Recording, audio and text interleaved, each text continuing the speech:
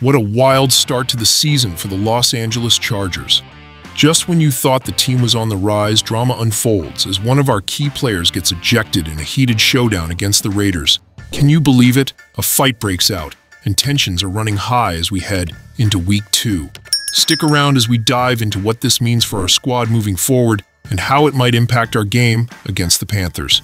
Don't forget to hit that subscribe button and like this video to stay updated with all the latest Chargers news.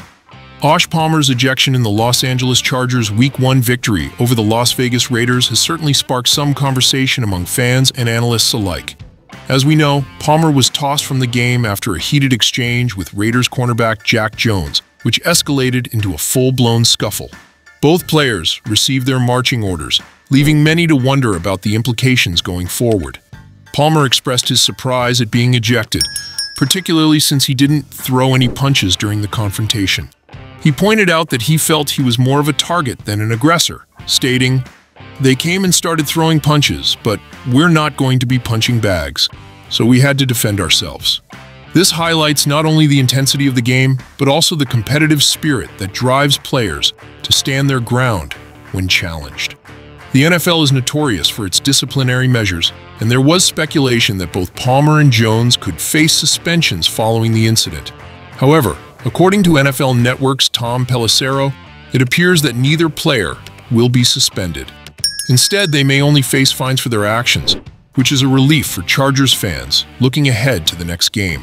As Palmer and the Chargers prepare to face off against the Carolina Panthers in Week 2, this incident could serve as a crucial learning experience for the young wide receiver.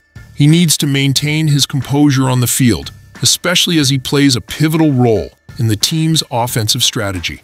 The Chargers displayed a solid performance against the Raiders, winning 22-10, and they will be looking to build on that momentum against the Panthers. In conclusion, while the ejection may have overshadowed Palmer's contributions in the game, it serves as a reminder of the physical and emotional stakes involved in the NFL.